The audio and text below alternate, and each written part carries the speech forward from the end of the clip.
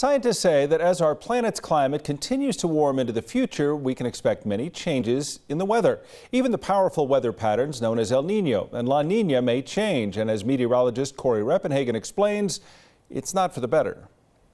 El Niños and La Niñas may get a lot of attention because they are known for creating intense and destructive weather events. Each event is somewhat unique. NCAR climate scientist John Fasullo focused a study on what happens to El Nino and La Nina events in the warmer climate of the future. The intensity of those year-to-year swings increased under climate change.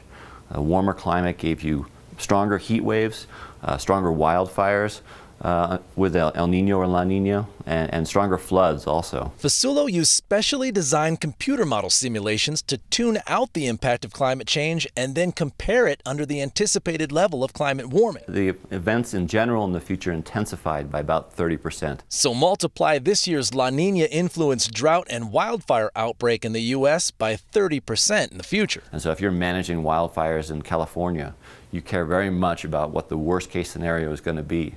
And that worst case scenario in the future is about the average becoming worse, but also about the extremes becoming worse. Fasullo says that El Niños and La Niñas are the two strongest factors influencing climate variability, right behind the change of the seasons themselves. It's really the gateway research to the weather of the future. Meteorologist Corey Reppenhagen, 9 News. We are currently in an El Nino watch for this fall and winter. Although it is expected to be just a week event at this point, it does increase the likelihood of a colder and wetter bit of weather across the southern half of the country. Fasullo says that does include the southern part of Colorado.